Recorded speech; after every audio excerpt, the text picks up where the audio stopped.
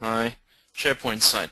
Alright, so what we've got here is a very vanilla SharePoint site. It's the BI Center template, which has quite a lot of the stuff all set up for you already.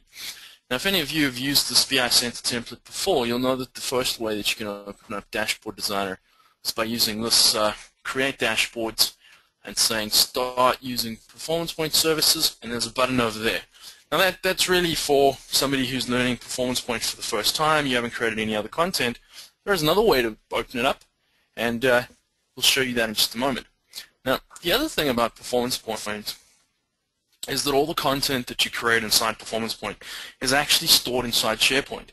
If we have a look over here, there's a couple of different libraries that SharePoint's created for us out of the box. Now, I'm going to start at the top, and the first one, Dashboards, is where you're actually deploying your finished dashboards to. So it's an actual SharePoint page that you're deploying.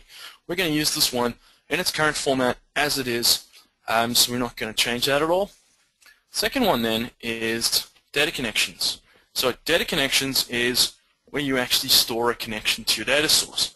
Once again, we're going to use it as is, and we're not going to change anything. Libraries just takes you to list libraries. We'll skip on past that. Final one is PerformancePoint Content. Now, PerformancePoint Content is the place where all the little bits and pieces that you're developing actually sits inside SharePoint. The default library is PerformancePoint Content, and that's great if you're looking at the technology for the first time, but you'll soon realize that if you put all the content that you're creating inside that one library, it's going to become enormously hard to try and find things. So what I always do is I say, look, don't even touch that PerformancePoint Content library. Go ahead and ignore it completely and actually create your own PerformancePoint Content libraries that are very closely aligned to what you're building inside them. The way you do that, you go Site Actions, and we got this More Options button over here. Okay, and this brings up a Silverlight control. If you don't have Silverlight installed, you'll get a much blander type of interface, but you got the same functionality. Now, what I said is we want to create a PerformancePoint Content list. So if we go to List over here, say PerformancePoint Content List, and really I'm going to call this the August 25 webinar, because that's really the intent of what this is going to be. That's a trick that you want to use, is name these libraries after what you're actually going to put in them.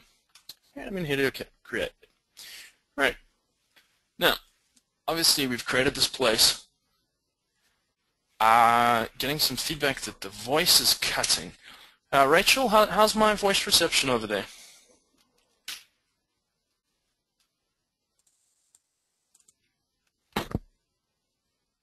Rachel, guys? Okay. Yep. Louie's saying it's fine. No, the voice is fine. Audio is fine. I'm not having any problems. I had two people pop in a voice is cutting. Okay, cool. It's real good. So anyway, you're creating these PerformancePoint Content libraries. You're putting your contents inside them, and you're closely aligning them to a particular dashboard or a couple of dashboards. Now what we want to do is we want to get into the Dashboard Designer.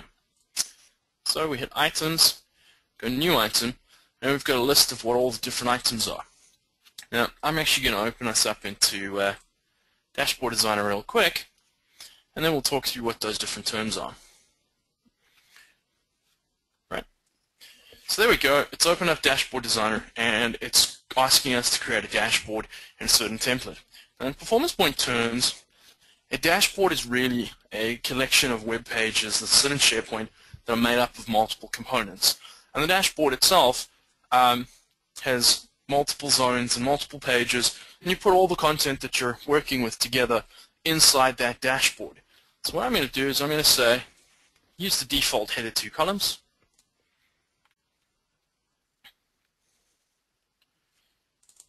And then I'm going to talk you through the environments a little bit. So we've got really 4 areas inside Dashboard Designer. We've got the ribbon up top, and there's quite a lot of stuff you can do inside the ribbon. On the left, we have a list of all the things that we've brought into our workspace, i.e. anything that we're actually working on that's come down to our computer or SharePoint is in the workspace on the left. You choose what you're working on by going on the left. Little piece is what we call the design surface, and this will change depending on what object you're working on. It'll look different for a dashboard than from a scorecard and that kind of thing.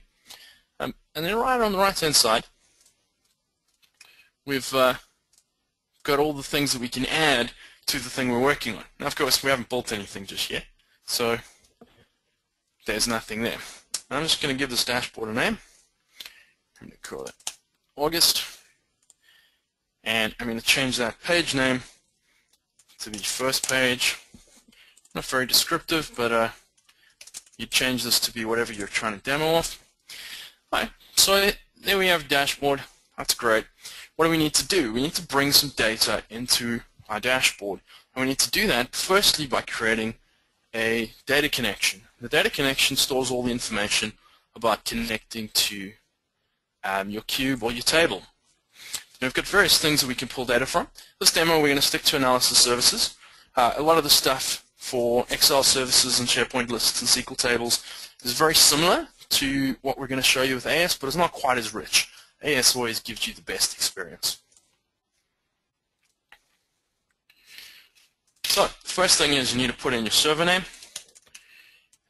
I need to spell it right. Okay, and that's my server. You need to choose a database, and I'm going to demo off AdventureWorks. And you need to choose a cube.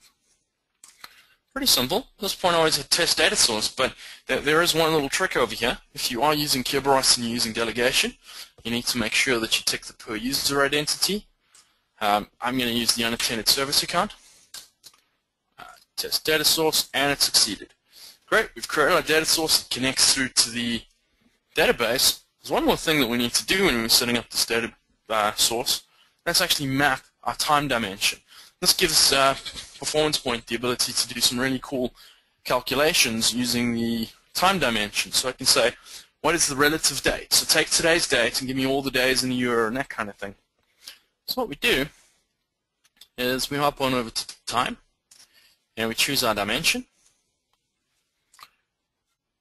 In this case, it's date.date.calendar. Then we need to choose a date to begin the year. Now, just be really careful with this.